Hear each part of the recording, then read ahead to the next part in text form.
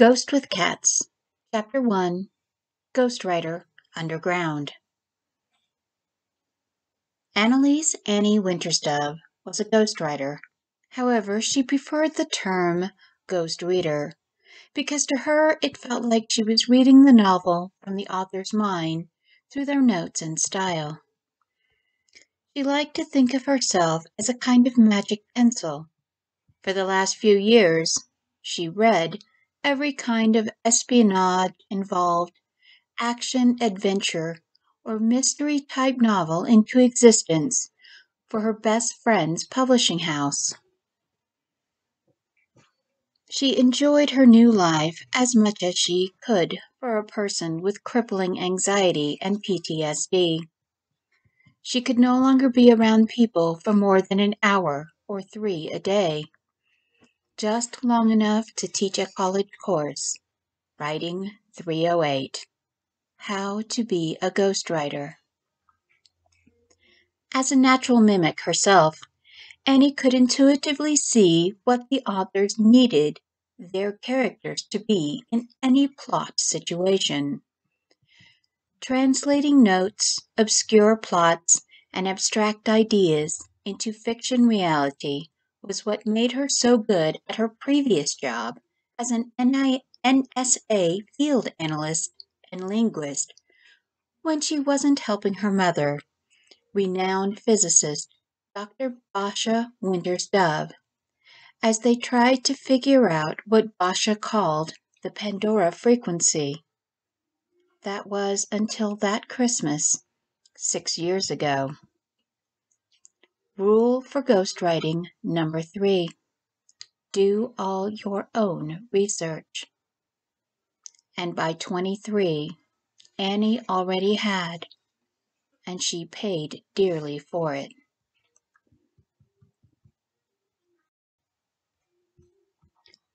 First week of November. On her flight to Denver, Colorado, from Lake Fork, Texas, a nervous Dr. Annie Winters-Dove reminded herself repeatedly she was on the plane as a favor to a friend of a friend. Her publisher, Sharon Cohensheim, recommended Annie to a fellow publishing agent, Walter, after an industry luncheon. The beleaguered agent and his chief editor had ranted for an hour about the miserable state of a new book and the delay and problems with the new ghostwriter, or professional co-writing assistant, as the incompetent man insisted on being called. The co-writing assistant had the book months behind the publishing deadline, and it would not even be out for the upcoming Christmas season as promoted. They were desperately hoping for a New Year release, but the publishing agent lamented even that was impossible. The agent and editor were demanding he be fired, but the contract termination clause was flawed. The only thing the publishing company could do was wait to reassign him once the book was published. It would be the worst book in a 40-year collection of works. However, there was a loophole. If another ghostwriter from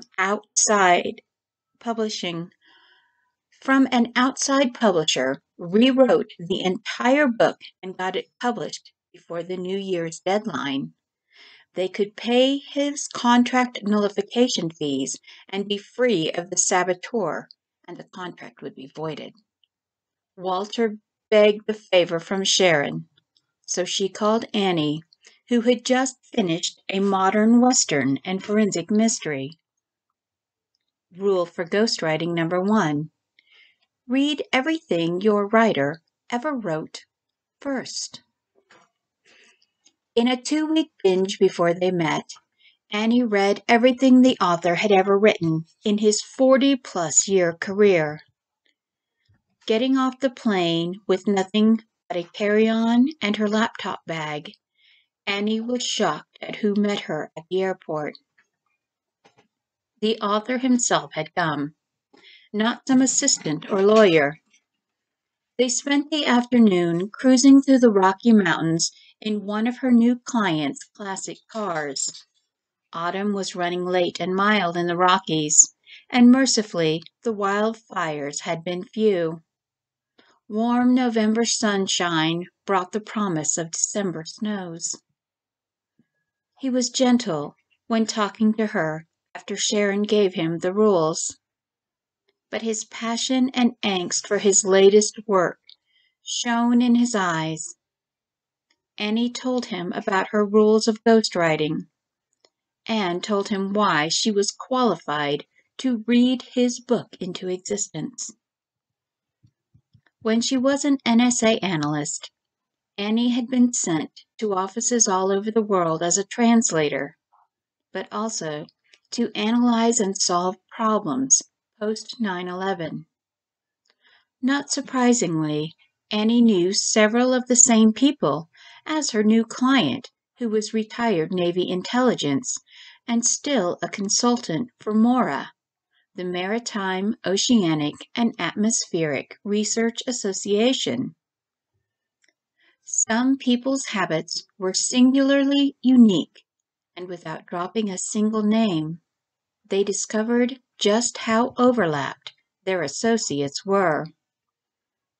For example, how many Basque expatriates ruin a perfectly good espresso by putting a drop of clove oil in it, or dipped his Costa Rican cigars in clove oil? Only one. It was truly a small world they lived in. Both cringed as they laughed about it over coffees, watching the traffic and the golden aspens. Under the clapping golden flags of fall, Annie learned why he was gun-shy about taking on a new ghostwriter. His late son had been the best co-writer he'd had. His son's surprise death from a heart attack deeply hurt the author, who stopped publishing for over a year. This work was to be his return to the public, but the ghostwriter assigned to assist the elderly novelist was the most unprofessional Annie had ever heard of, constantly arguing the plot and even altering the story to suit himself against the author's wishes. Pops, as the author insisted she call him, was bitter and frustrated, but he gave her 1 week to impress them for his old acquaintances' sakes. Sitting in his mountain chalet, she listened to his recorded words, talked to him, and read his shakily scribbled notes for the 3 key chapters, then amazed him 5 days later. It was like his son's ghost had come to help him in the form of the petite, doe-eyed woman with the odd habit of nibbling on her left knuckles while clicking a pen. Annie also sent a copy of the chapters to their mutual publisher friends. Sharon and Walter beamed and said the work read as totally authentic. The editor was over the moon to have Annie on board and begged for a promise to meet the New Year's release date. Annie just smiled at them over Skype and told them, "I am only writing the words between Pop's ideas in his voice. I'm just his magic pencil." Then she winked at them. They were laughing and reassured as the virtual meeting ended. Rule 4 for ghostwriting. Write everything in their voice as if you are reading it from one of their works. Pops offered to let Annie stay in his home in Evergreen, but Annie refused, knowing she would want to spend all her time talking to him instead of working. The next day, Sharon booked a long-stay hotel on the western outskirts of Golden, Colorado, under her company's name, where Annie settled in anonymously and began to read the new novel into existence. Rule 1 for a ghost. Be as invisible as possible.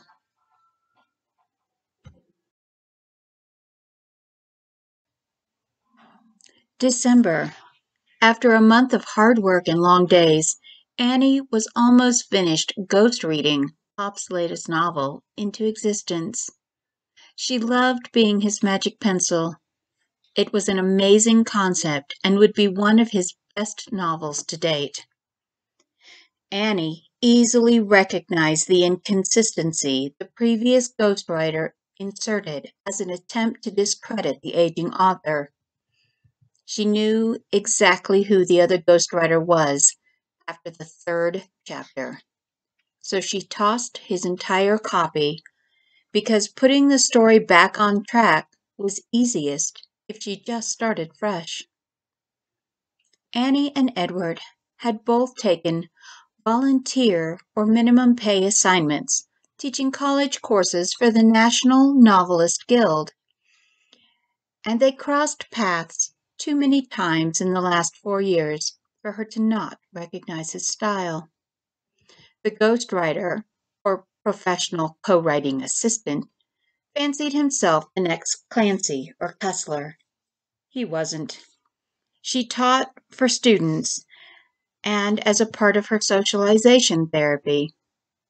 Edward did it for the co-eds. She wanted to slap the 30-ish boy man and tell him to go back to writing sports porn for men's adult magazines, or get a steady girlfriend, or both, after seeing the mess he made of a potentially award-winning novel. Annie remembered once she wished he would drive his Kawasaki under a truck after overhearing his latest conquest crying in the women's lavatory.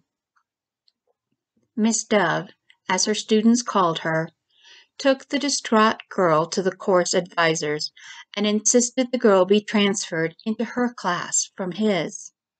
She also warned the faculty advisor about his taste for young co-eds. When they didn't listen, Annie anonymously left a note on all student dating boards about his philandering past, and then prayed for nothing worse to happen.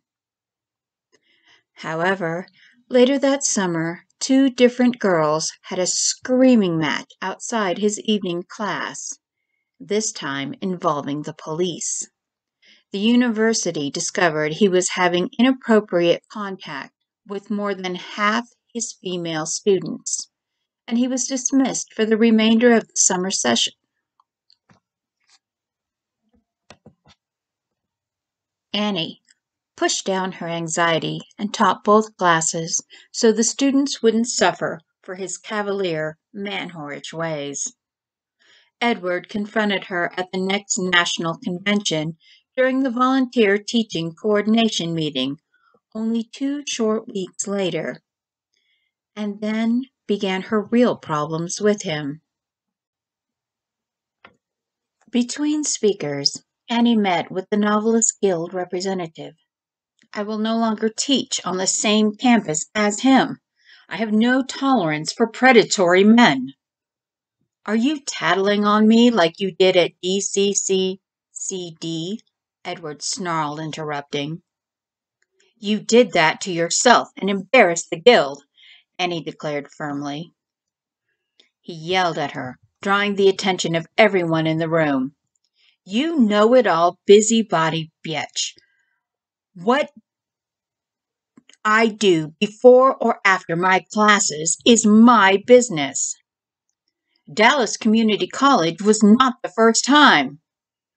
Oh, really? What would a frigid frump like you know about anything? Edward menaced her by stepping close enough he was breathing on her face, but Annie didn't flinch. She knew exactly who she needed to be to bring him down, so she was. She calmly recited the schools and number of students he had seduced, before calling him out in front of 100 of their fellow writers and teachers. You are a manipulative predator, practically a rapist, and everyone who has worked on any campus with you knows it. I am just the only one who is not afraid to say it. The meeting went into lockdown, and during the next 2 hours, over a dozen other writers admitted having the same experience teaching on other campuses with him. The Novelist Guild president had no choice but to dismiss him from his teaching duties, and the Novelist Guild for violating their code of ethics. It ruined him, but Annie showed no regret as she boldly faced him down with the truth and consequences of his selfish actions in front of their peers. No one from the guild knew she had thrown up from the stress when she got back to her hotel room, or that she went back to her home to Lake Fork, Texas, and locked herself in her house for a solid month, suffering a relapse of her PTSD-related agoraphobia. A friend of hers, visited from the NSA, visited Edward at Sharon's request and politely informed him if he did not cease to threaten Annie, he would find himself in a Central American prison with no passport. The phone calls and the email threats stopped the next day, and she had not seen or heard from him until now.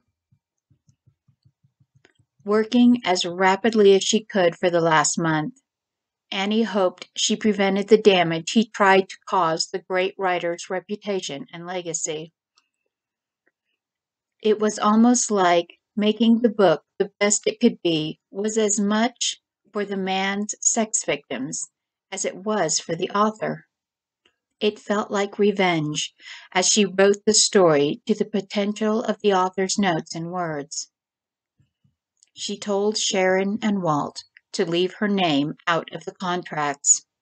She was doing it for personal reasons, not the money. And she told Walt to send her paycheck to a support hotline for victims of sexual assault.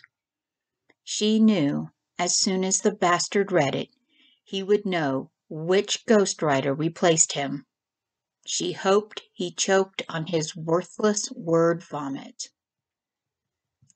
Sitting on the bed, she typed rapidly.